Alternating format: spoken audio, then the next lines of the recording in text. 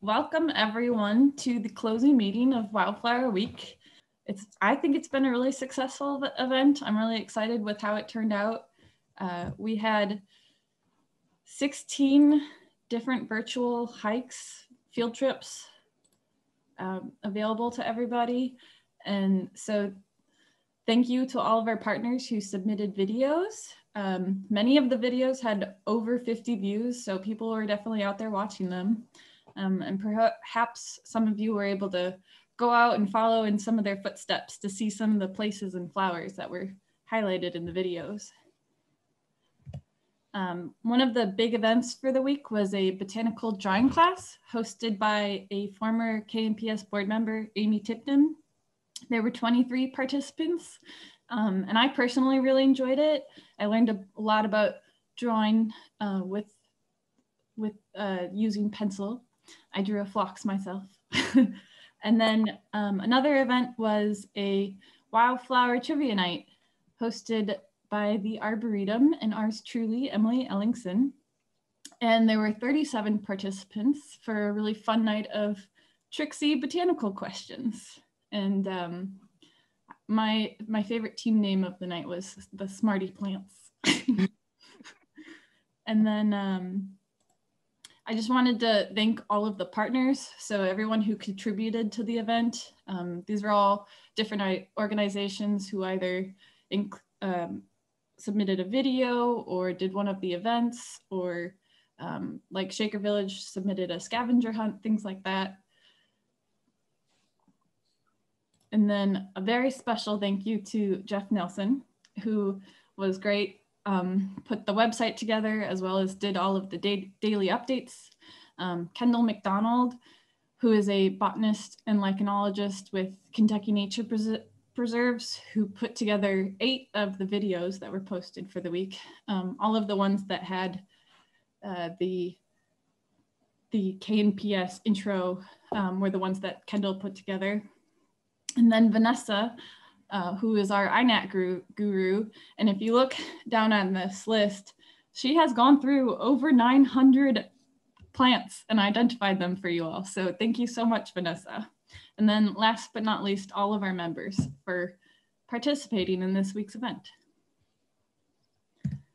So our centerpiece for the week was the statewide Botany Blitz. And just in case you don't know yet, the Botany Blitz is a community science event focused on finding as many plant species as possible in a select area for a select period of time.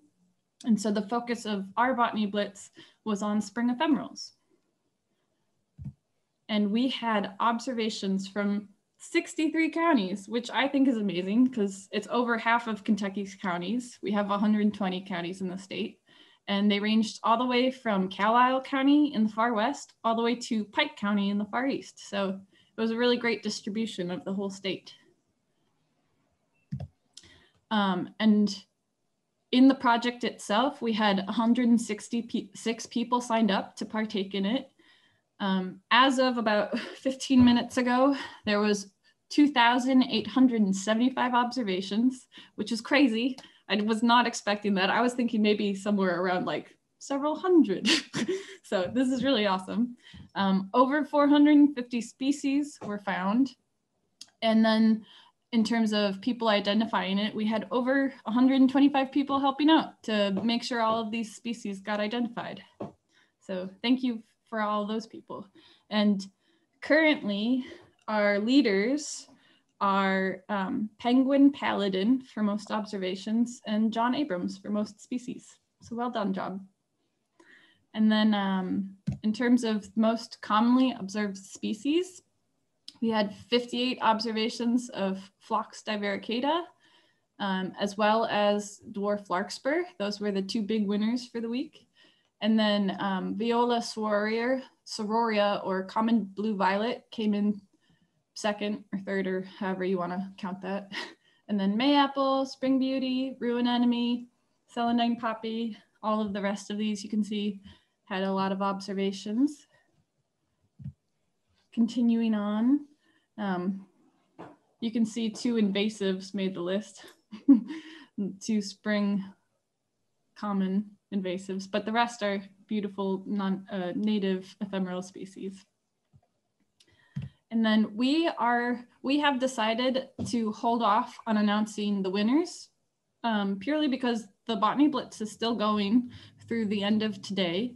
And there are a lot of observations that we still need to identify. So we are going to hold off on announcing winners, and then we will make the announcement in the next edition of the Lady Slipper. And we will give out prizes for the top 3 people in the categories of most observations and most species. And so this gives everybody more time to upload photos if you haven't yet.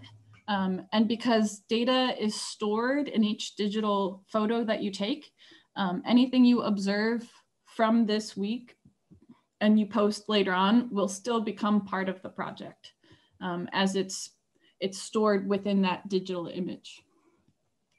And one thing that would be really helpful is if you get on iNaturalist and help us sort through all these observations and help ID them all. That would be really helpful. So I'm going to hand it off to Vanessa, who's going to give us some highlights on some really cool species that were observed this week. Okay, well, this was such a cool week.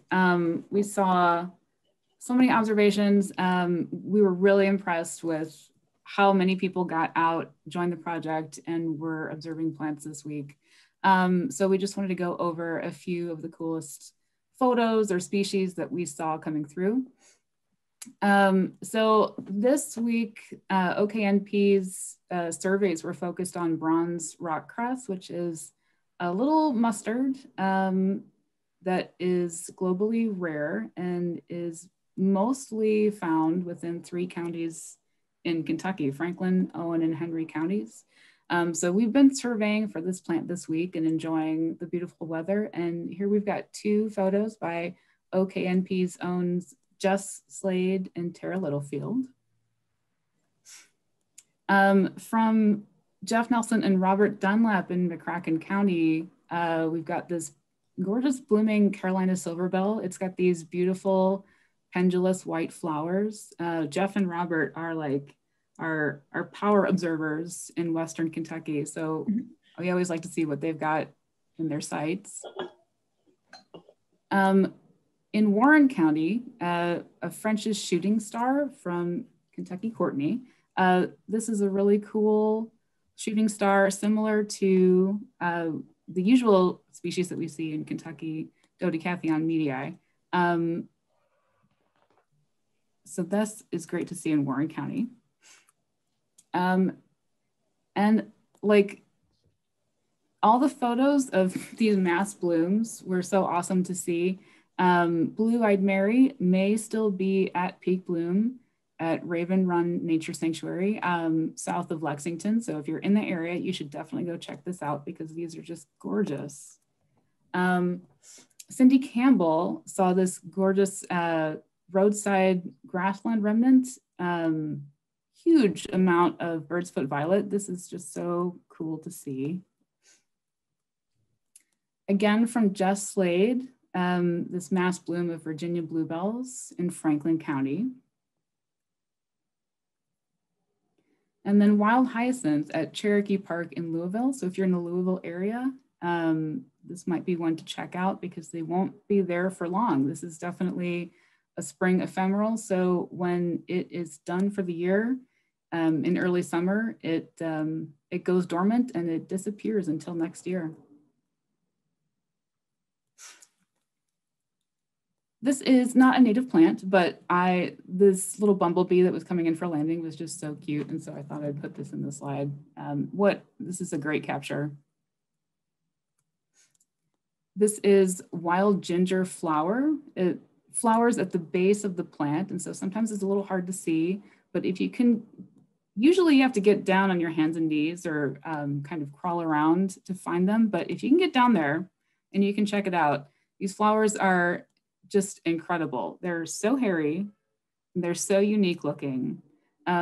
This is a little bit unique in that it's a 3-parted flower in a dicot species. So that is a bit uncommon for plants. Usually dicots are 4 or 5 parted, and this is one of those rare cases where a dicot has a 3-parted flower. John Abrams took this awesome photo of 2-leaf mitrewort. This is one of the hardest flowers to photograph because the stems are so slender and these flowers are so tiny, but they look like beautiful little snowflakes. And this is a great photograph from John. This is common blue violet and bluets. Just a really pretty photograph. There were so many of these beautiful, beautiful compositions. And then here's just a collage of a bunch of other gorgeous flowers that you guys photographed. There's so much more than this. So if you have time, definitely take some time to scroll through because it's just so nice to see all this color after that long winter. Thank you, Vanessa. And I'm gonna hand it off to Tara Littlefield now to close out the meeting. So I'm out here at Pine Creek Barrens. I was running some errands and was doing a short pop-in here. It's got really good cell phone service, which is awesome. The glade cress, the Kentucky glade cress, which is a federally listed plant, is going to seed. So I wanted to see that, and then some violets because I'm trying to catch as many violets as I can this spring. But like Vanessa and Heidi said, this has been just such a great week. You know, there's that silver lining in the pandemic where, you know, we can connect more and communicate more with members across the whole entire state virtually through INAT, through these virtual hikes. And so I know, you know, a lot of people like to meet in person, and we are certainly going to be planning some field trips, I think, later on in the year, possibly. The board is going to be meeting in the next week to decide on exactly what our plans are. But I think that these meetings, and particularly these botany blitzes with INAT, we're going to continue to do those kinds of things into the future because they really just connect everyone across the whole entire state. Not everyone can make it to one place, you know, for Wildflower weekend. So I've been so pleased and excited about the direction that we're going here. So very exciting. Some other things I'll just touch base on briefly with the Native Plant Society and different projects that we're working on this year. And you know, we've got our grants program. Our grants committee is looking through the grants right now, but I think we've got 1 or 2 student grants that we'll probably be announcing in the next newsletter. And that grant, the student grant deadline has closed, but if you do know any students that are still looking for grants, I'm sure we can slide them in and review projects if you know anyone that is looking for grants. In addition to those student grants, we also have native plant inventory grants that are open to anybody, the community scientists, not just students. So they're small grants that'll help you get to natural areas and catalog plants on INAT or, you know, in species lists. And we've got folks that can help and guide you through that process. So look on our website for those types of grant opportunities. So that's something new that we're doing just to try to connect, you know, everyone to different natural areas and help with species lists. So this fall, we are definitely going to plan another Kentucky Botanical Symposium like we did last year, and it will probably be online still. We might have some, I think that was kind of late winter anyway, in winter. So that will probably end up still being online, and that works because then we can reach a much larger audience that way. But if anyone on this call or you know, just a call out to our members, reach out to us, get involved. We need committee chair members. We need more people to help organize field trips and so many different things. We've got a lot of synergy going on with Native Plant Society right now, and I'm really excited. There's new people joining, so I think we could do a lot of great things in the next coming years. Just looking at plant diversity, conserving different areas, learning about all these different cool plants that we have across the state. So that's really about it. We will be meeting in the next 2 or so weeks, the board will, to decide and get some dates down, and just check. We've got our monthly newsletter, the Lady Slipper. You can hear a car in the background here. There's a road back there. But yeah, check our newsletter that comes out monthly. So you'll hear once the board decides if we're going to be organizing any actual in-person field trips. You all will be the first to know if you're on our email list and the members. So that's really it. I'm just really excited about all this. And I really appreciate everyone joining, and looking forward to doing more and botanizing more with everybody. So